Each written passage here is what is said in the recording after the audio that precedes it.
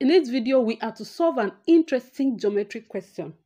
We are given a triangle with 3 different angles. Here we have alpha, here 2 alpha, and here we have 3 alpha.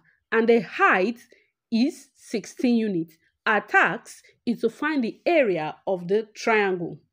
Before we find the area of this triangle, we will find these 3 angles first. Then we will find the length of the hypotenuse and the base before we can find the area of this triangle. The sum of angle in a triangle is equals to 180 degrees. So here, alpha plus 2 alpha plus 3 alpha equals to 180 degrees.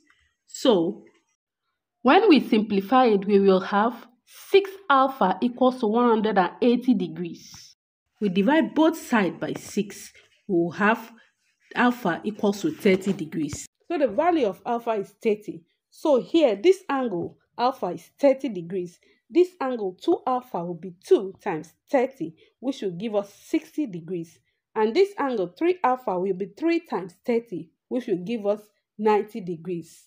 So looking at these angles, 30 degrees, 60 degrees, and 90 degrees, this triangle is a special triangle.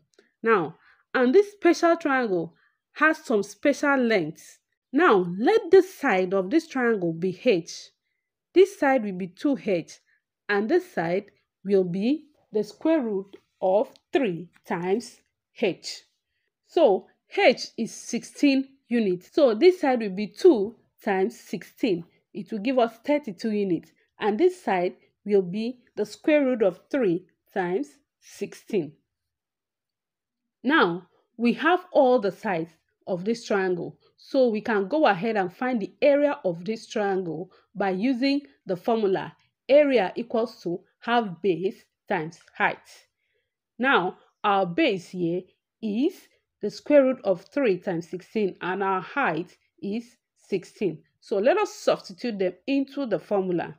When we have this and 2 will divide 16, we'll have 8 times 16 times the square root of 3.